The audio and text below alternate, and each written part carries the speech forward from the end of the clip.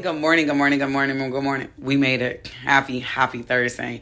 The Lord has given me a word for you. So if you're not already subscribed to this channel, go ahead and click on that subscribe button. Come on and join us. Get in the flow with us. We do have a self-love series conference that is going to take place this Sunday from 2 to 6 p.m.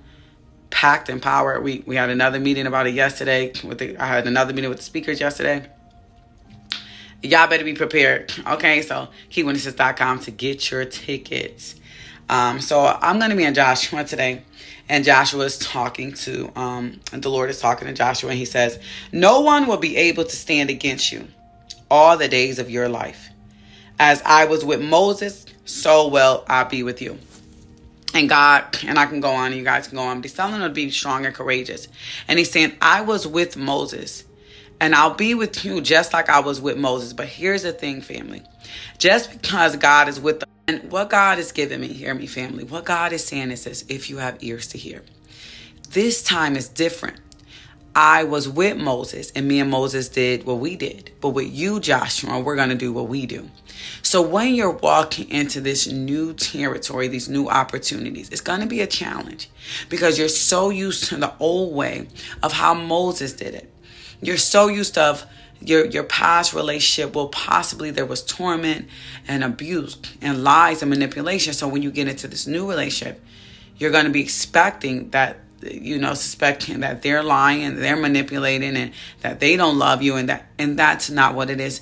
God says you have to retrain your mind. That's why I've been talking so much about getting away from the old land so that you can get rid of old habits and ways of thinking. You can't be dating and in love with this new woman, this new guy, but still entertaining the places of old, because you're going to have triggers and trauma responses and connected to that. And we've been talking about self-sabotage a lot, and it's my job to get you in this classroom so that together we can relearn, and it's gonna take some time. So don't move fast. Like my other video said, take caution, move slow in this new land, because you have to relearn and unlearn some things. Hope that this word is blessing you. God says, be strong, be courageous. I will be with you like I was before when I was with Moses, but this is a little different. It's going to require you to be strong and courageous and trust that I'll not let this new man hurt you. I'll not let this new woman hurt you. That you can trust. And it's not even about being a new man.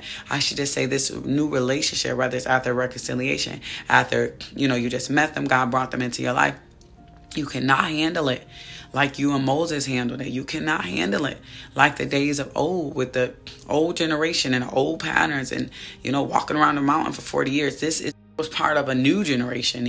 His generation was new. It was fresh. It was innovative. It was ready to take down Jericho. It was ready. It was different. This man, this woman that God is bringing in your life or is in your life or direct, it's different. Your relationship that you had before, you can't compare, and you have to accept the new that God is doing within you. And it's going to feel very uncomfortable because you're not used to being loved. You're not used to having to think on those things that are high. You're always in survival mode. But God says, get out of survival mode. You don't need it. You don't need to walk into as a warrior and fighting all the time. You could put your guards down. Whoever this word is for, I pray that it bless you. If you feel led to sow into this word, hashtag guards are down. Guards are down. This is different. This is different. I'll be with you. God says he'll be with you. But it's not like it was before when it was with Moses. Those days are over. It's a new land, people. I love you. Talk to you soon. Hope to get your praying.